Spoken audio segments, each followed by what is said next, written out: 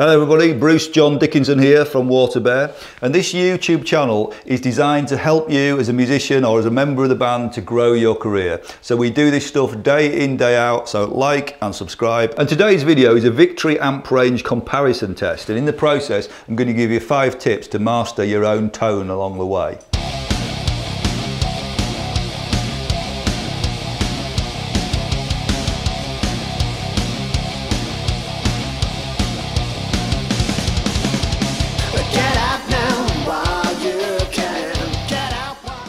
Tip number 1, if you buy an amp that's been made in the UK, it has not been subject to import duty, so therefore you get a lot more amp for your money. Tip number 2, a guitar sound is largely in your fingers, and the way you hit the thing has a big impact on what comes out the cabs.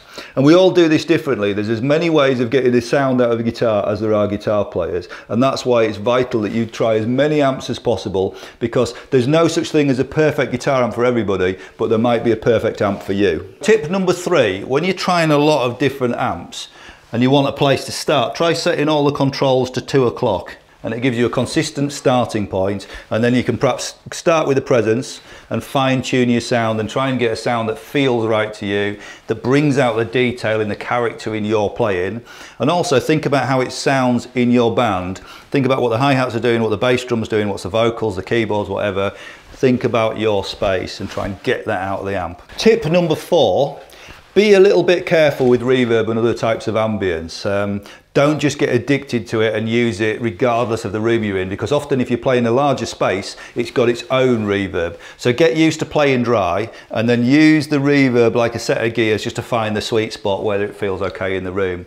Don't forget to think about the effect of the PA. If you put a mic on your cab, you might be putting reverb on top of the reverb that you're producing. So just be a little bit cautious, and sometimes less is more. Tip number 5, when you're thinking about guitar sounds and perhaps trying to create sounds you've heard on a record, listen out for the character in the distortion. There's definitely a different type of distortion that comes from the back end power tubes of the amp, and a different type of distortion that comes from the preamp. And confusingly, some guitar sounds are a mixture of the two, and some are weighted more towards that preamp kind of character. So we'll hear that in some of these Victory amps right now. So I'd like to introduce you all to Martin Kidd.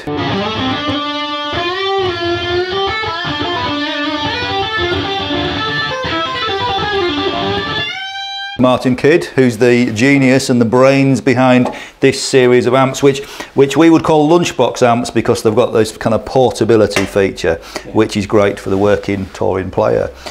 So Martin, how did you get into designing amps in the first place? Fiddling with a 100-watt Marshall I had. As we know, it was a good sounding amp, but far too loud. I couldn't use it anywhere. Right. And I didn't like the sound of overdrive pedals. And that'd be an old Super Lead or something, would it be? Yes, it was, yeah. Right, okay. So from that, doing that 27 years ago, we're now to cut to the current day where we've been shown around a factory making all your amp designs, which is an amazing thing. And we're about to test all these amps. So let's quickly go through, before we do some playing, and tell us the main features and the history of each amp. The RD1. Rob Chapman's signature amp. He wanted a smaller lunchbox than we were already making, but could I get 30 watts out of a pair of EL84s, and we got close, got about 28 watts. For guitar players, that it's a comfortable volume level. Yeah. But you have got some kind of power soak design into this. Yes, there's a switch to lower all the plate voltages in the valves. It actually makes quite a difference on that particular design. It does reduce the volume, but it gives the amp quite a different feel as well. I'm quite suspicious of small amps, and this was the thing that made me totally think again, because it sounds like a big amp. Generally speaking, what sort of players would be into this amp? I know it works for me as a classic rock exponent. Yeah, a classic rock, somebody that really is happy to do things from their guitar volume control. Right, yeah, which I do all the time. Yeah. So if they want a cleaner sound, then you just back it off. It's a single channel, old school. Yeah, old school players really.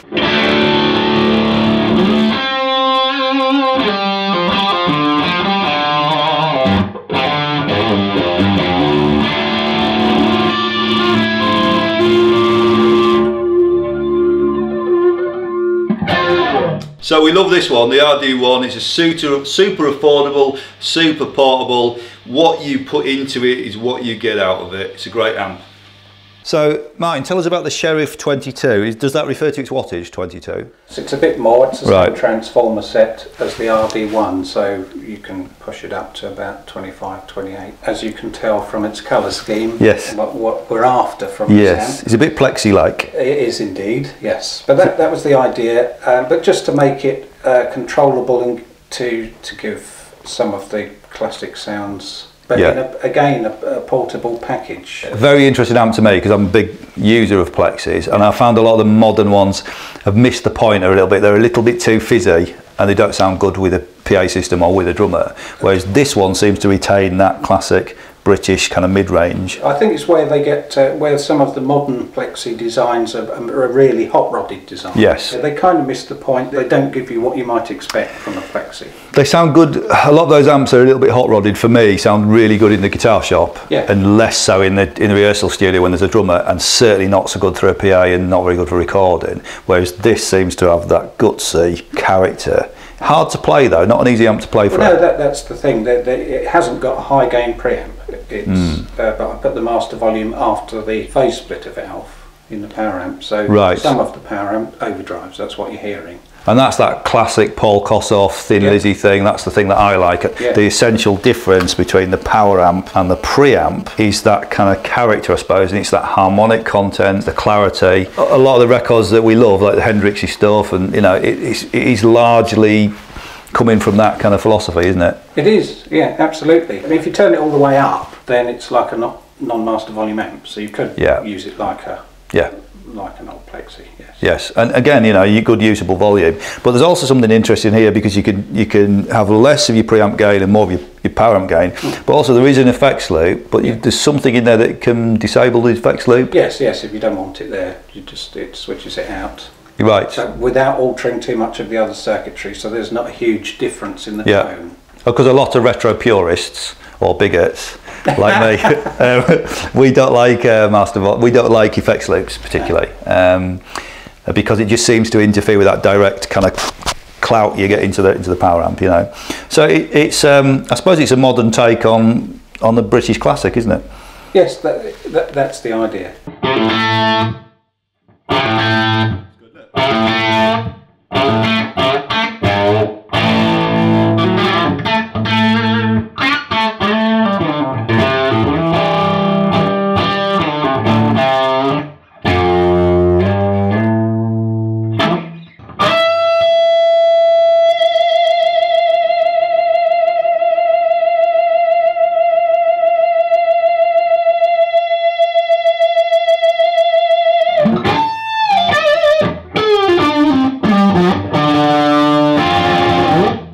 So this is the Bruce amp. This is my favourite by far because it's just me.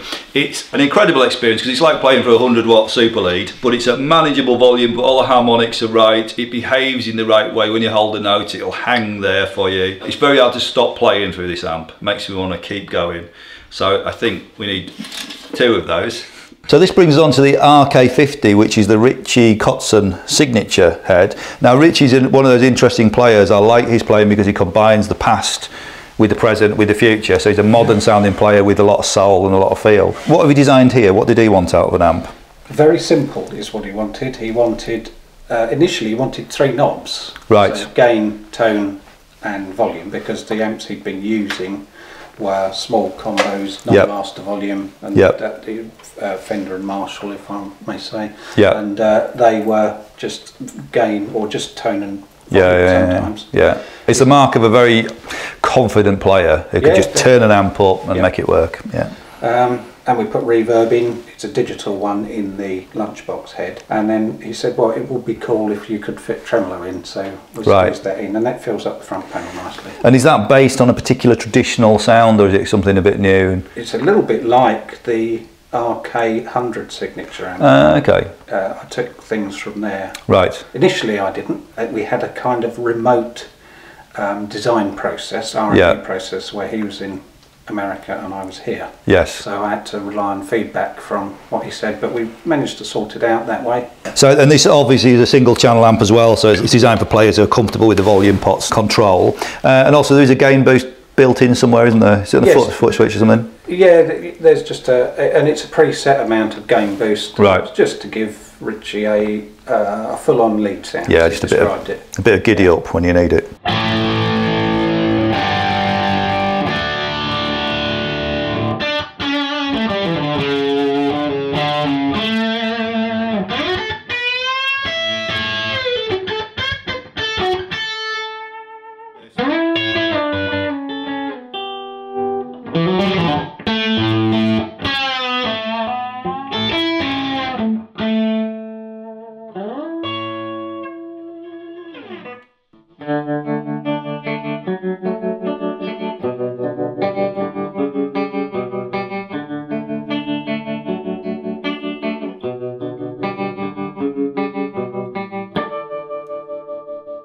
So the RK50, a lovely amp, lends itself to clean sounds really well, but essentially it's still an old school single channel amp where you're doing the bulk of the work on the volume pot on your guitar, and you can get all those lovely characteristic retro tones out of this amp. But it does have a modern feel to it. It's quite tight, quite precise, there's a lot of detail. So we love it. We'll take one of these, definitely. So next up is the V30, and this is the Mark II, and I believe this amp sort of germinated with discussions with Guthrie Govan. It did indeed, yes. He wanted an amp that he could take on an aeroplane and it would fit in the overhead locker. Okay. So the first part of information from the design brief was the footprint. Right, so it's got to be cabin. It's got to be that size, and then cabin luggage, yeah. Like after that, right. It was supposed to be a 30-watt amp to begin with. Yeah. But when I made a 30-watt amp, it just wasn't quite loud enough. Okay, not enough headroom. No. Because Guthrie does a lot of clean stuff, doesn't he? So he needs an amp with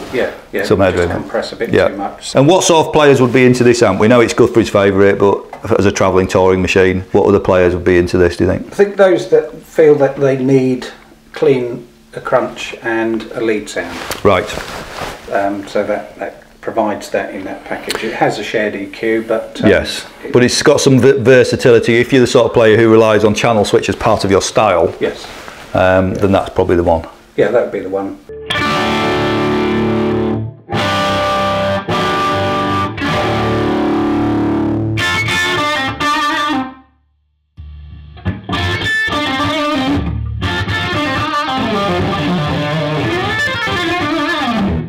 This is a really interesting amp because I wouldn't normally play through something like this. It's also got a real hard, fendery, fast response on the front of the note. So there's an awful lot of detail. It projects really well, and the level of gain on it is incredible, but it still retains its clarity.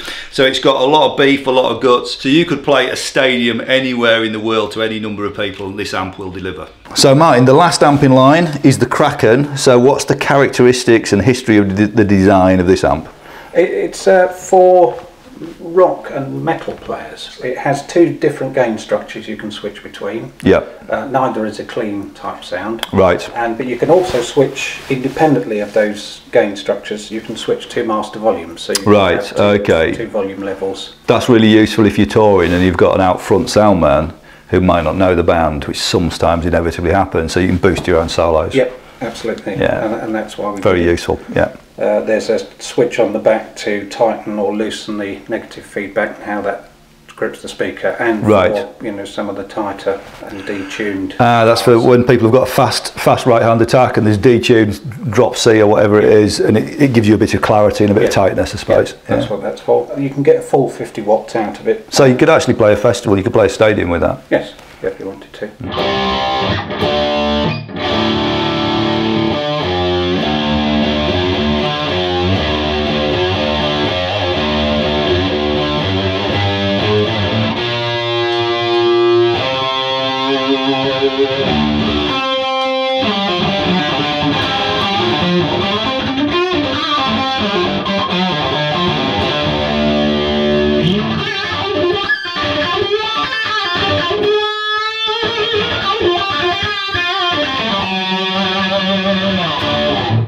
This was the amp I was most scared of because it's something that's out of my comfort zone. I fly the flag for classic rock and I don't really feel qualified to play this.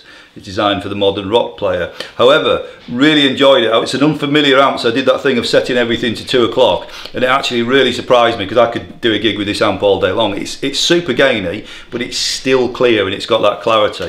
So I'd be very interested to know what someone like Dan Weller from 6th would do with this, because he would really get the most out of it. But for me, still like it, still very happy to do a gig with this amp all day long. So we've had an amazing day at Victory Amps with the genius that is Martin Kidd, the man behind the designs of all these incredible amplifiers. And also, once again, we've realised that guitar sound largely comes from your fingers, the way you hit the thing, and that, you know, there's an amp here that works for me better than the others, but it'll be different to the one that works for you. So try a load of amps, develop your own style. In the comments below, let us know your guitar rig, your favourite rig, and why you like it.